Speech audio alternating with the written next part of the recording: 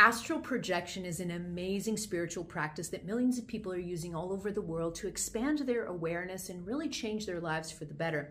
But there's a little bit of a shadow aspect to astral projection that I want to bring to your attention today.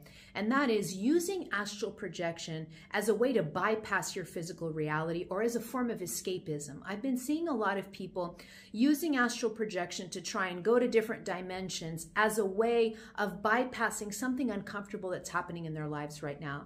So if this is happening to you, just journal on the question, what am I avoiding in my life right now? And go into that question.